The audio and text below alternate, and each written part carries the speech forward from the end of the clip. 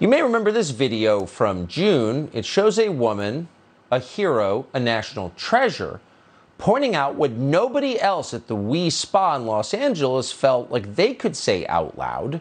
There was a biological man walking around the spa with his biological man parts visible. Here's what she said. It's okay for a man to go into the women's section, show his penis around the other women, young little girls underage. Your spa, Wee Spa, condone that. Is that what you're saying? Like I asked. It's so he could stay there. He could stay there? What sexual orientation? I see a it lets me know he's a man. He's a man. He is a man. He is not no female. He's a man. He's not no female. So here you have a black lady being completely honest about what she sees, and in so doing, calling into question the core tenets of transgender ideology. And the core tenet, of course, is you can change your sex just by wishing it so.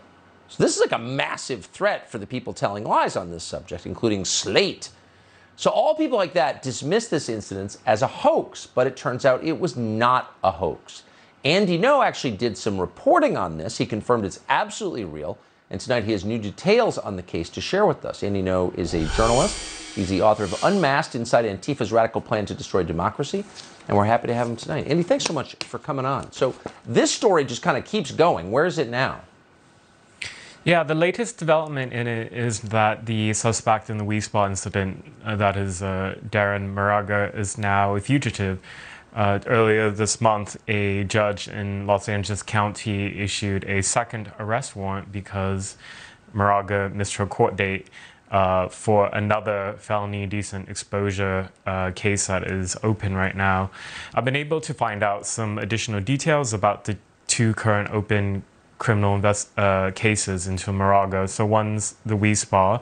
The other is an incident that allegedly happened in late 2018 in West Hollywood at a swimming pool locker room. And the alleged victims there involved children that are as young as 10 years old.